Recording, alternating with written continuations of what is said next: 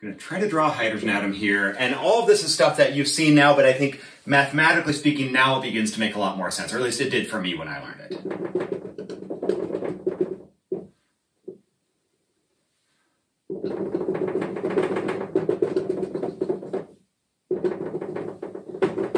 If you ever look up speed circle drawing, it's a competitive sport of sorts where people can just do this and they get like a perfect circle, like, and you can measure it with like 1%. And there's like literally like, you know, people who can just in like a tiny fraction of a second just do a perfect circle. It's fascinating.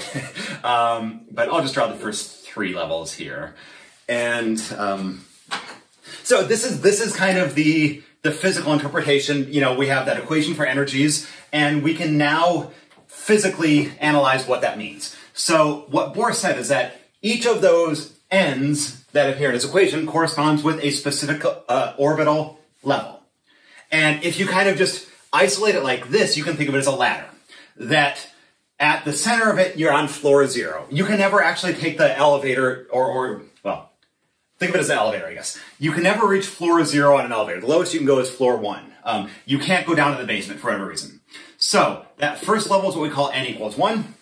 That next level is what we call n equals 2. That next level we call n equals 3, and so on.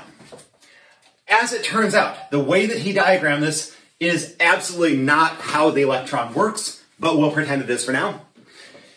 So what he said is that if that electron is going around in level 1, the energy of level 1 is simply HCr, or HCr naught. If that electron wants to, well, let's go back one more second. Bohr viewed the lowest energy down here, the n equals 1 energy, as the electron moving around in a circle very close to the nucleus at exactly that orbital radius right here. If the electron gains a little bit of energy, it can take the elevator up to floor 2. Now that electron has a wider radius, it will end up going a little more slowly.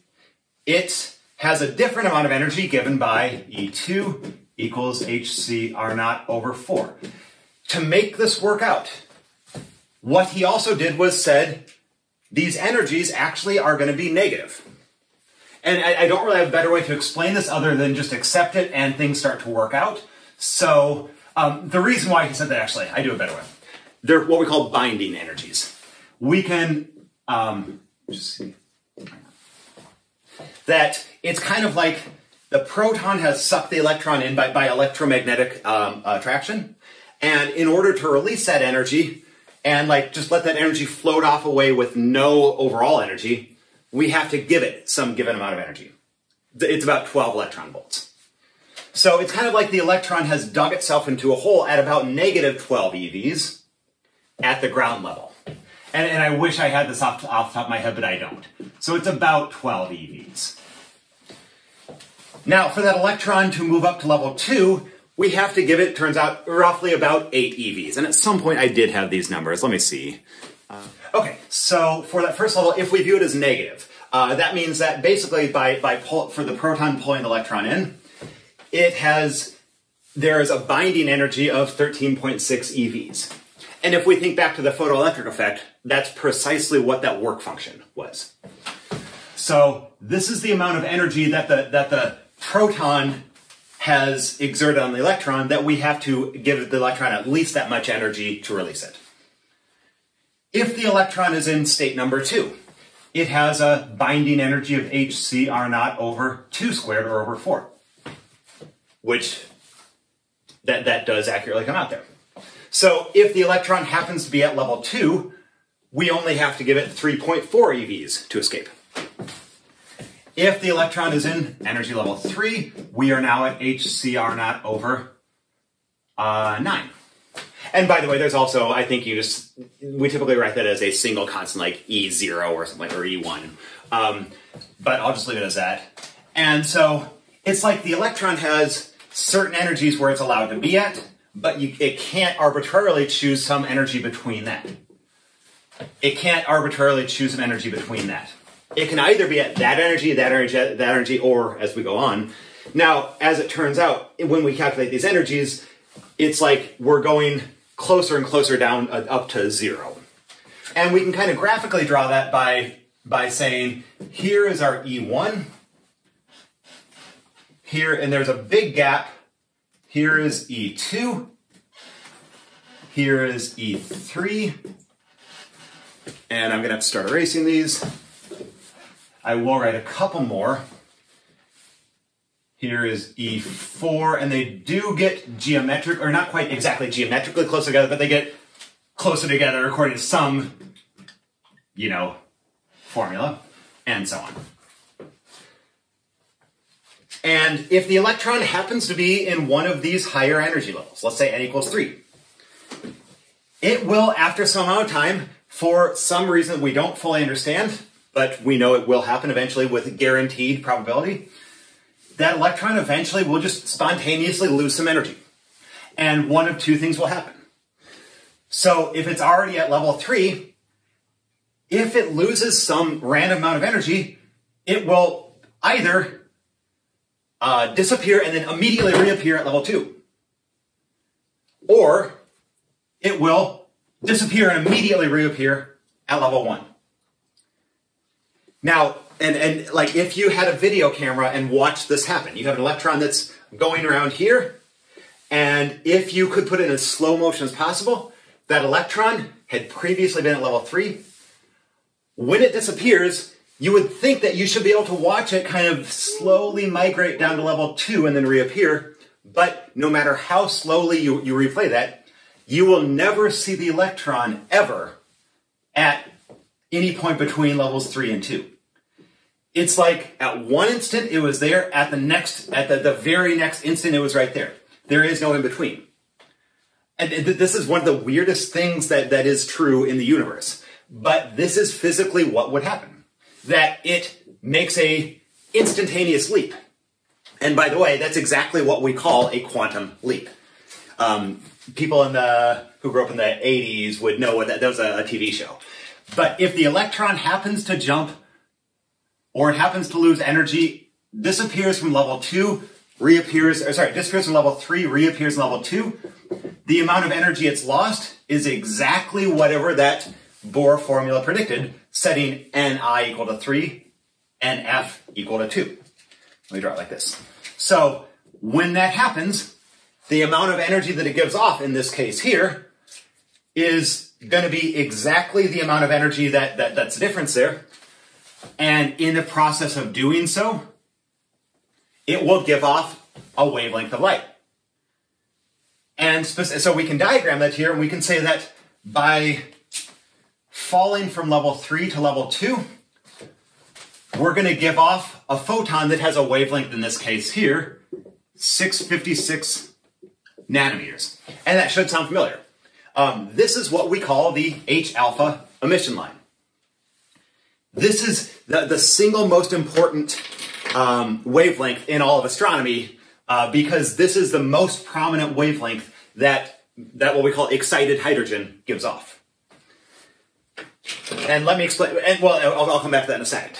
But that energy difference going from level 3 to level 2 is an absolute identifier of hydrogen in the universe because no other element, at least common element, gives off wavelengths at close to that. But what could also happen is that I want to use a color coding here. That electron, if it's in level 3, it could drop down to level 1. So we can draw that here as going from 3 to 1. Now let's say we have a fourth energy level. If that electron was at n equals 4, we'll draw it here. If that electron's at level 4, it could do the same thing. It could fall down from level 4 to level 3, or it could fall down from 4 to 2, or 4 to 1. So if we're at level 4, we could fall from 4 to 3, we could fall from 4 to 2, we could fall from 4 to 1. If we're at a level 5, if there's some level 5 up there, I'll do it in black, so I'll do it here. If we're at n equals 5, we could fall to 4, we could fall to 3, we could fall to 2, we could fall to 1. And I'll diagram that here. If we're at 5, we go from 5 to 4, 5 to 3, 5 to 2, 5 to 1. And I'm just going to get rid of that there. And I'll draw one more, E6. If we begin at level 6, we could drop down, let's see what I haven't used. Down there, drop down there, drop down there. So what we're seeing here is we are now actually, oh, and then there's one more I need to draw here, this one here.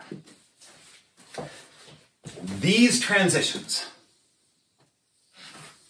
form a mathematically predictable series. These transitions form a mathematically predictable series. These transitions form a mathematically predictable series. And this is what we started our lecture with. These transitions here, we see there is a very large change in energy, and this isn't even to scale.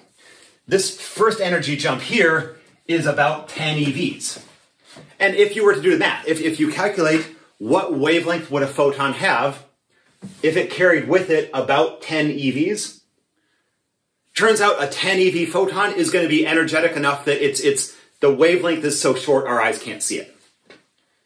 So for a jump in energy where it begins at any higher level and falls down to the ground state, which I have here, it will always result in a UV photon being emitted. And that's precisely what Lyman had recognized. This is the Lyman series. Hi, Lenny, I'm not petting you, bud. Hey, buddy, good boy.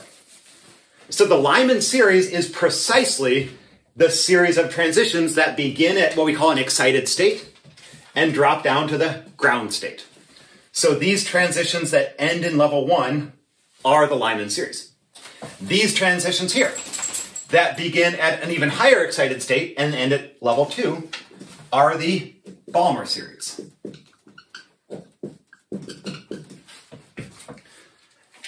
And notice here that no matter which of these values you choose, if I had done this to scale, the energy difference between anything starting above and ending level 2 will always be less than any of these. And again, to scale, the floor will be down at about right there, so you can see that more easily. The Paschen series right here, as you're probably predicting. And I'll write this out. Lyman series, NF equals 1. Balmer series, NF equals 2. Paschen series, NF equals 3. The bracket series are the set of transitions that end in level 4. And so this is the physical interpretation of why hydrogen gives off only discrete, predictable wavelengths.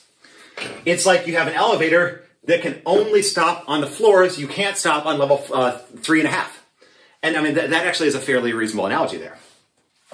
And because due to Rydberg and then Bohr and the others that came before, we can predict exactly what those energies are.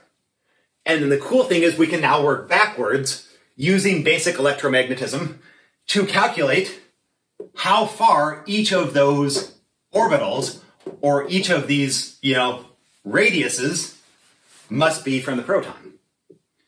So that's what I'm going to leave as the beginning of next lecture. How can we, based on strictly analyzing the energy differences between these levels, how can we work backwards based on this model to figure out what are the allowed radii of the electron?